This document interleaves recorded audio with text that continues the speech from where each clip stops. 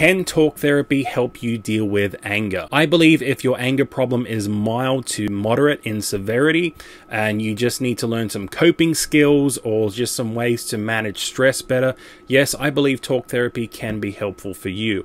However, if it's a bigger problem, I believe talk therapy can only do so much, and you need to find someone that can help you deal with that anger at a subconscious level.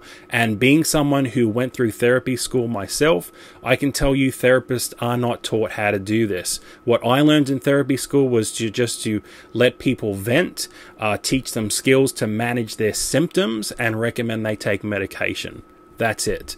And being someone who dealt with anger myself and did therapy for almost a year, trying to deal with my own anger, I can tell you it didn't really work for me, and there's many others I've heard from and talked to that say it didn't work for them. This is why I learned to help my clients do two things. Number one, I learned to help them find the root cause to their anger, because your anger is not your real problem. It's just a symptom of a bigger problem you have.